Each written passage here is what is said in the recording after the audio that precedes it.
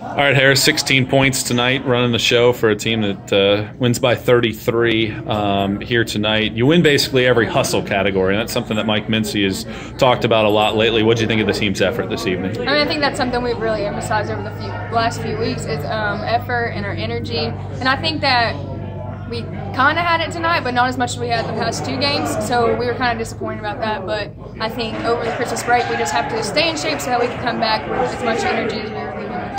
You stretched the lead to 22 points right out of the break. Kayla gets an and one. But Mars Hill goes on a 10-2 run, makes it pretty close. I know you guys wanted to get some of those freshmen into the game. Yeah. What switched after they were able to get things close that you guys were able to expand the lead back out to 26? I mean, they have good shooters, and I don't think that's what we weren't really expecting all their shots they did fall. So I think that kind of startled us, but I mean, we knew they had good shooters, so we needed to expect that.